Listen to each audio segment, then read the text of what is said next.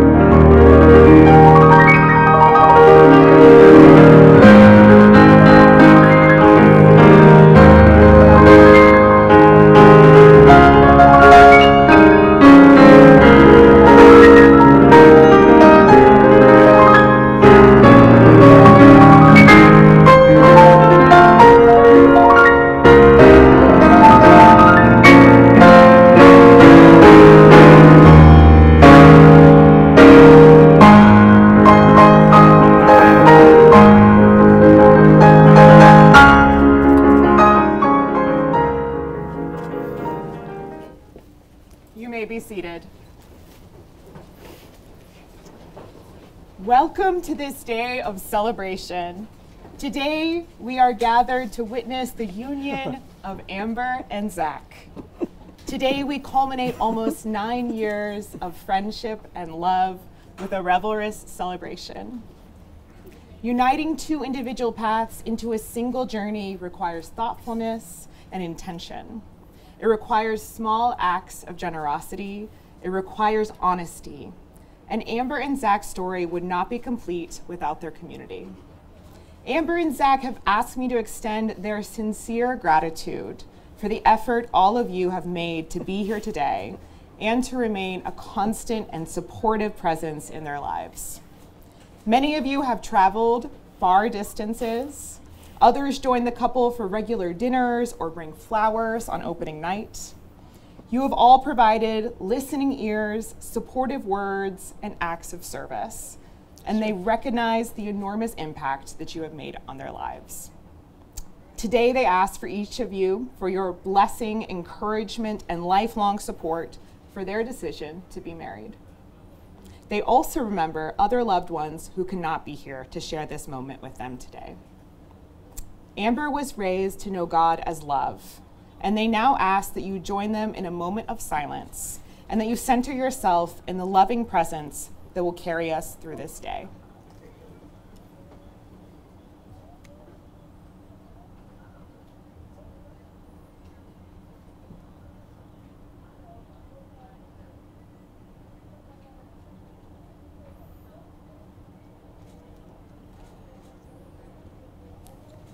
Thank you.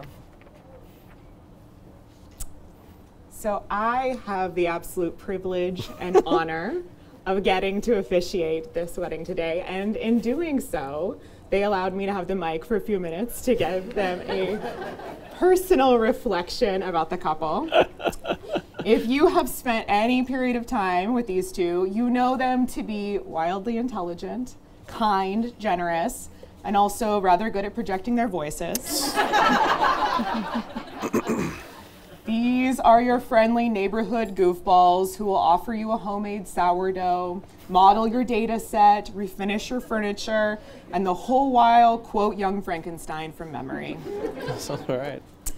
In preparation for this happy occasion, I asked Amber and Zach to complete a little homework assignment in which they described their love story to me. They did this assignment independently and without knowledge of the other's answers. I also completed one of the most important duties of a wedding officiant, which is that I launched a full scope investigation of your social media accounts and I interviewed all your friends. So I now have the authority to talk about your love, and I also know that you qualify to become guardians in the United States Space Force. If you're interested. Zach and Amber, you told me that you met, it's true, you do. You met 9 years ago at an audition, which is not surprising given that you share a love of the theatrical arts and storytelling. When I asked you to describe that first date, Zach said, and I quote, "It was crazy rainy and we were unprepared for that." While Amber explained that when she met Zach, he was sopping wet, his clothes were sticking to him, and the first thing he said to her was, "I don't believe in umbrellas." Yeah. I had reason to say in the next room. But in the presence of all who are gathered here today, I am really excited to announce that Amber let me know that Zach's relationship to umbrellas has significantly improved. I've grown. When I asked you about what drew you to each other, you told me that on that first date you could talk to each other about almost anything for hours at a time, that you felt the comfort and friendship to be long-winded, to disagree. You felt at ease. You still feel this way. Amber said to me, "I've literally never run out of things to talk to Zach about. He's my best friend." And Zach echoed this sentiment. He said, "Amber is my best friend, and she's the person that I trust the most. After all this time, she's still the person I want to talk to my day about. She's the person I want to come to in times of joy and success. I don't know what's more important than that. No matter what type of day it's been, I want Amber to know about it." In the years that followed your first date, you've done life together as best friends. You are really good at celebrating your lives. You don Halloween costumes, you pick pumpkins, you celebrate promotions and all major big holidays. You go to Ren fairs, you get the coveted picture in front of the Christmas tree. You're the couple that has plans to visit every Michelin star restaurant within 100 square miles. And also, you're gonna have a hamburger bun and a 4th of July cookout. That's true. And while I know you know how to throw one hell of a jamboree, when I asked how you spend your most precious days together, you both reported to me that it was the everyday interactions you most enjoy. And it was also then that I learned that you have developed your own private language. Both of you told me your best days are spent, quote, blooping around, which to the best of my understanding means unstructured time, lifting weights, grocery shopping, gossiping about all of us. You also explained that often these days are spent walotting, which stands for walking around and looking at things, which I'm told is a premium activity that gives you lots of time to add new words to your unhinged lexicon. After thorough research, it's my understanding that all walotting is blooping, but not all blooping is walotting. Yeah. In these everyday moments, you've shared some treasured memories. Amber told me something that I was shocked to hear, which is that you, Zach, are famously quirky. She told me she once walked in on Zach trying to chisel apart 5 pounds of frozen turkey with a screwdriver. That definitely happened. And when she walked in on this horrifying scene, her beloved fiance, a combination of Tool-time Tim Allen and also Leonardo DiCaprio from The Revenant, she told me that you whipped around and bellowed, "I've made a terrible mistake." Who doesn't love a man who can admit he's wrong? On the other hand, Zach, when I asked you to produce a story that might reveal one of Amber's quirks, you, Zach, valuing your life and also in preparation for marriage, opted to sidestep the question altogether and instead wrote of Amber, 0 quirks. Amber is regular.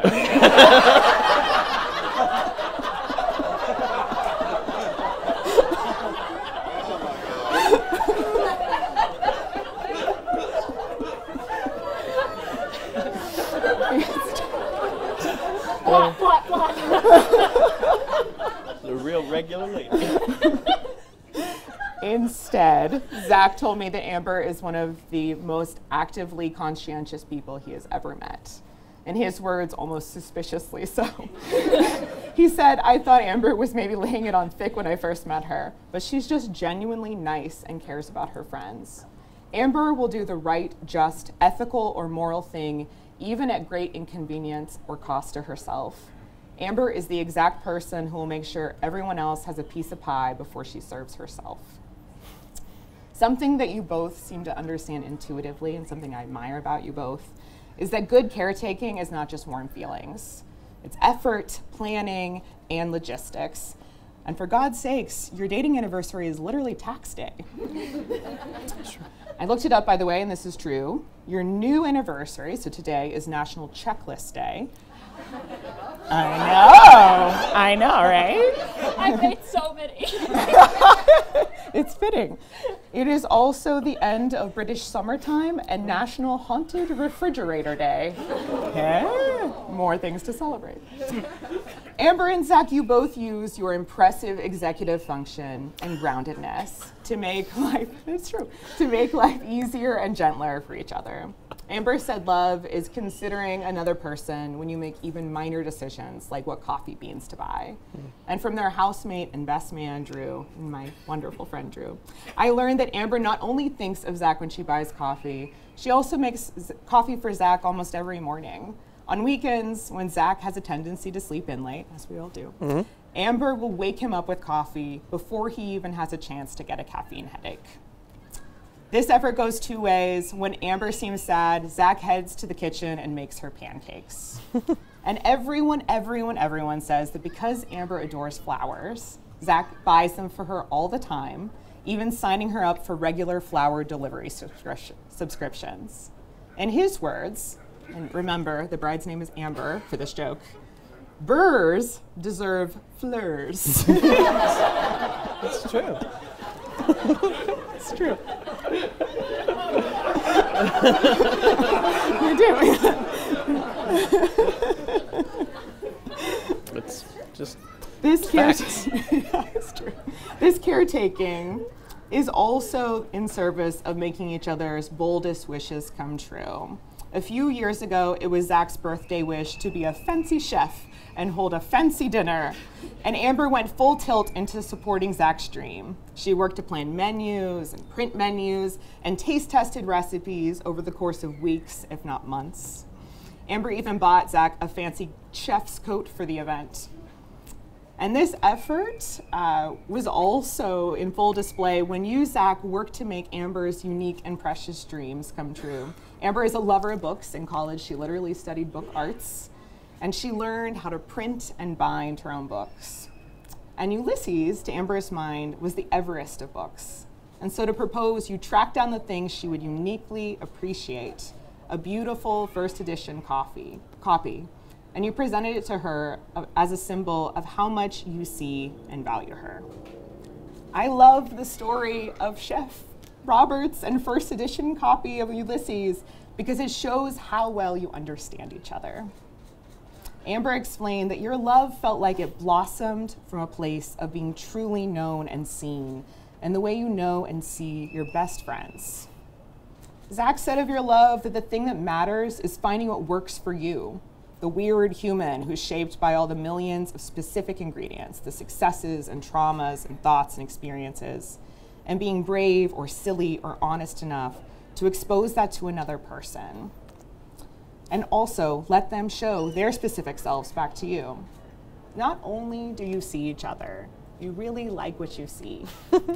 One of your friends, Melissa, said it best when she told me, they delight in each other. I thought. No, just kidding. It's true. Amber and Zach, this is not some fly-by-night shot in the dark love. You know each other. And although I know that you will grow and change 1,000 times over, you arrive here fully informed about the person you're about to marry. This is a love built on friendship, a love built on being loud and goofy and opinionated, a love built on sharing your day at work, your secret fears. It's a love built on structure and systems and bills paid on time, but also on being romantic, swept away by theater and music and dreams of being Remy the rat from Ratatouille. It's built on shared ambition, big, bold adventures, trips abroad, and also just lazy days where you bloop around and put in the small but consistent effort to show that you care. I do not wish for your compatibility because you have that in strides. My wish for you is that when life gets hard, you continue to remember to choose this love in big ways and small. My wish for you is that you remember that you fell in love because you could talk for hours and listen for days. Remember to share the mental and emotional and logistical lift of household labor and adulthood. Remember to appreciate and respect each other as quirky individuals. Remember to take pictures, go see musicals, sing to each other, celebrate well, and connect with this community. Remember that you're very lucky to have found the person who will wake you up before you get the headache, the person who will make you pancakes when you're sad, who will teach you to believe in umbrellas, and who will talk to you in a language only you two understand. I love you both, and I'm so happy for you. You're the real deal. Congratulations. Well, thank you.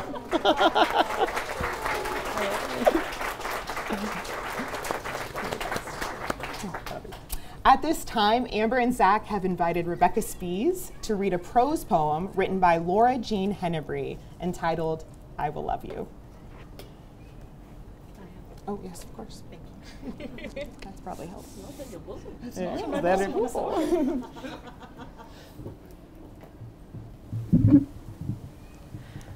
I will love you if you become a viridescent scaled dragon coveting skyscrapers of gold coins and twinkling rubies. And I will love you even if the holes worn through the threads of the pits of your sweaters only yawn wider. I will love you even if you could never make it to Mordor.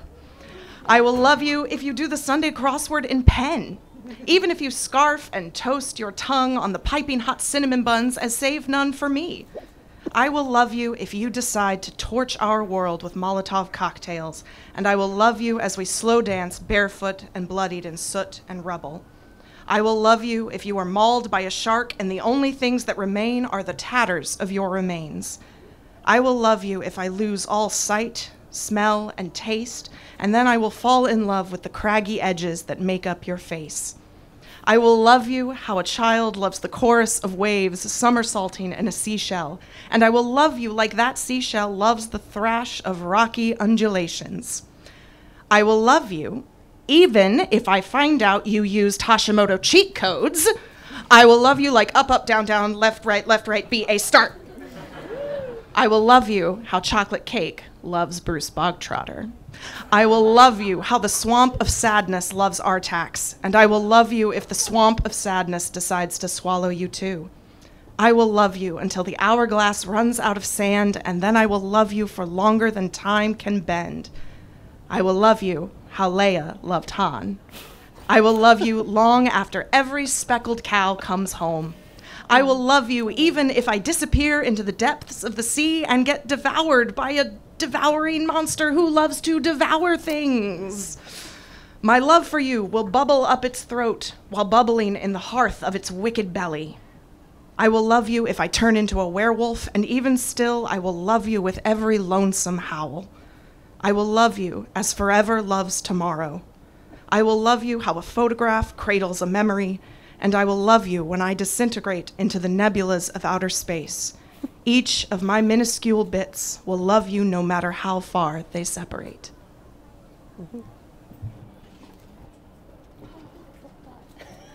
I got a blot.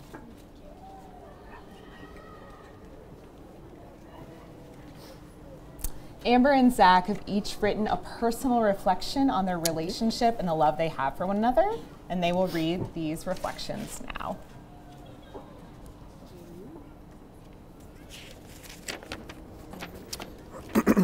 Okay. To Amber. I wrote a title. It's been almost 2 years since I proposed, and in that time I've had hundreds of different thoughts on why I love Amber and why we should get married. The thoughts don't vacillate between pros and cons, but different reasons and examples take turns floating to the top in representing the multitudinous reasons why I love you and why we should get married. To save us all the time and to bring all of those reasons to a singular reduction, I can say plainly that you have been, since we met, my best friend. Nothing I'm saying here should be news to you. I hope that I am keeping you fully aware of the extent of my love and the unwavering confidence I have in our partnership. Within the simple oath of I do, I hope you know there are thousands of nestled I love yous and words of affirmation, but in this public moment, I will happily try to spell out some of the reasons. And I didn't have no previous knowledge of her speech, so some of these are, you're going to hear them again.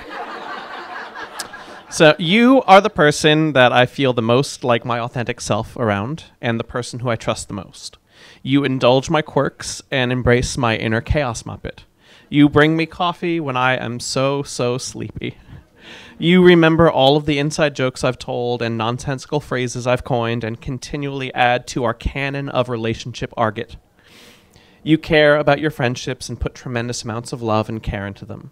You are ambitious and pragmatic and thoughtful with your dreams and desires. You support and love me and let me wholeheartedly support and love you back. You gently push me to become the best person I can be while loving me exactly where I am at any given moment. You are legitimately and without irony one of the smartest and funniest people I've ever met. You are a good and kind woman. In return, I pledge to do everything I can to continually uphold my end of the bargain, something made even more beautiful and wonderful because we've made the conscious decision to refrain from inheriting anyone else's definition of what bargain we are making, and instead choosing to continually define it together for the rest of our life.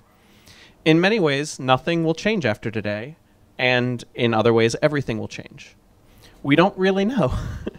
I can imagine a wide range of how things will change and how our life will progress, but in all of those imagined futures, I know we will love and support each other.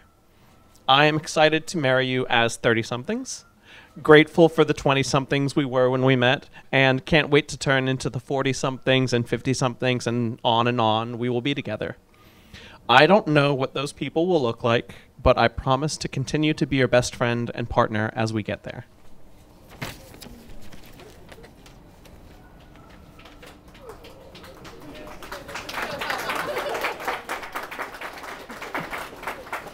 I also titled mine.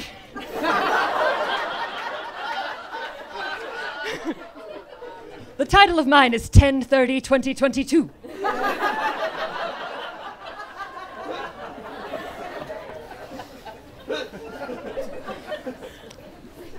When I was in 7th grade, I was part of a weekly small group. One week over cream cheese danishes, we were talking about our ideal future husbands.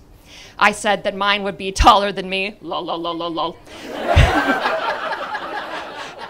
Smart and funny and handsome with a good job. And he had to like theater and would obviously be a singer so he could sing to me at my wedding. The adult women leading the small group laughed and said all of those requirements would be almost impossible to fill and I was going to have to settle. Dear reader, I did not. I guess they were right about one thing. I did opt out of the wedding serenade, though I think you would have if I had asked. I feel so proud, so honored, so flabbergasted to be here becoming your wife.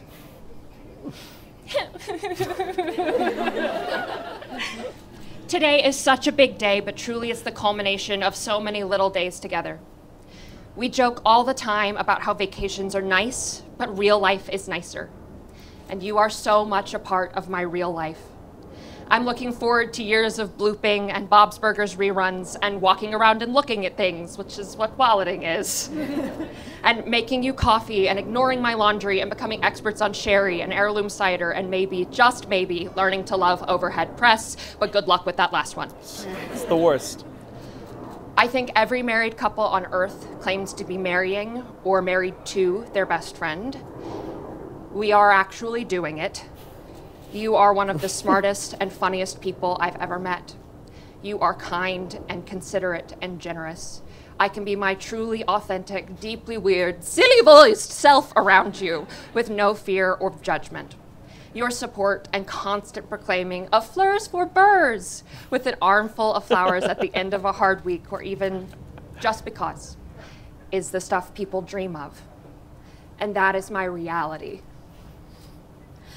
It feels like kismet, like a meet cute, like fate that we met and were partnered in a terrible audition just hours after I'd stepped off the train in DC. Such a bad audition.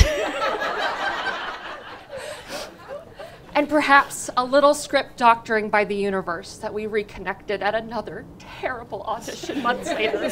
Two awful companies. And we'll always have tax day, won't we? I don't know what the future holds for us, but I have never been more certain that you are the right choice for me and that I am on the best possible team.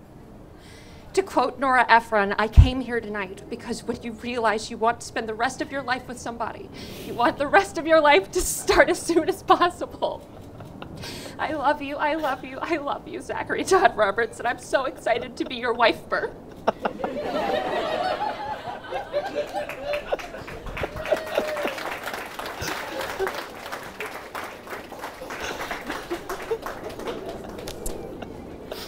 Amber and Zach, please join hands. Amber, please repeat after me. I promise to share my life openly with you. I promise to share my life openly with you. And to speak the truth to you in love. And to speak the truth to you in love. I promise to care for you. I promise to care for you. And encourage you to explore, grow, and dream. And encourage you to explore, grow, and dream. I promise to love and honor who we are as individuals. I promise to love and honor who we are as individuals. And who we will become together. And who we will become together. Through every season of our lives. Through every season of our lives. Thank you. Zach, please repeat after me. I promise to speak my life openly with you. I promise to speak my life openly with you. And speak the truth to you in love. And speak the truth to you in love. I promise to care for you. I promise to care for you. And encourage you to explore, grow, and dream. And encourage you to explore something and dream. What was the one? Grow. Grow, explore, grow, and dream. Line.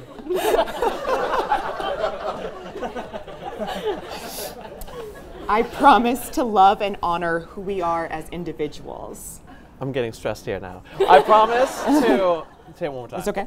I promise to love and honor who we are as individuals. I promise to honor and love who we are as individuals. And who we will become together. And who we will become together. Through every season of our lives. Through every season of our lives. Amber and Zach have opted to exchange rings. There is evidence that humans have exchanged matrimonial jewelry for more than 135,000 years. Amber's family has strong Irish heritage, and much of the design of the modern engagement ring has its roots in the Irish understanding of the three symbolic pieces of the ring. The band symbolizes the encircling arms of friendship, the center stone a heart, and the setting a crown of loyalty. Part of Zach's family has roots in Greece, and from the Greeks we get the idea of rings as unending commitments, a circle with no end, but an opening that provides the couple a portal to the future. The Greeks give us the tradition of placing the ring on the fourth finger of the left hand, the finger believed to be directly connected to the human heart. Toby, do you have the rings? I do. Thank you. Amber, as you place this ring on Zach's left hand, please repeat after me. This ring is a token of my love for you. This ring is a token of my love for you. And a symbol of my commitment. And a symbol of my commitment. To doing my best to live out our lives together. To doing my best to live out our lives together. And make our garden grow. And make our garden grow. Zach, as you place this ring on Amber's left hand, please repeat after me. This ring is a token of my love for you. This ring is a token of my love for you. And a symbol of my commitment. And a symbol of my commitment. To doing my best to live out our lives together. To doing my best to living our lives together. And make our garden grow. And make our garden grow. Beloved friends and family gathered here, I now ask for your blessing. There are many gifts in this life, but the gift of a thoughtful, caring, and generous community is among the rarest. You've helped them prepare for auditions and study for tests. You have known them since childhood, since adolescence, since they moved into the neighborhood or cubicle beside you. You have come alongside them and loved them as your chosen family. You know their silliest quirks and their most precious dreams. So I ask of you, will you continue to support Amber and Zach individually and collectively as they journey together in partnership? If so, please answer, we will. We will! Thank you. Do you, Zach, take Amber to be your wife, to learn and grow with, to explore and adventure with, to respect her in everything as an equal partner, willing to undertake the challenges of the unknown and uncertain together for as long as you both shall live? I do. And do you, Amber, take Zach to be your husband, to learn and grow with, to explore and adventure with, to respect him in everything as an equal partner, willing to undertake the challenges of the unknown and uncertain together for as long as you both shall live? I do. Amber and Zach, you have come here today of your own free will and in the presence of family and friends. You have declared your love and commitment to each other. You have given and received a ring as a symbol of your promises. By the power of your love and commitment to each other, and by the power vested in me by the DC Marriage Bureau, I now pronounce you husband and wife. You may kiss your bride.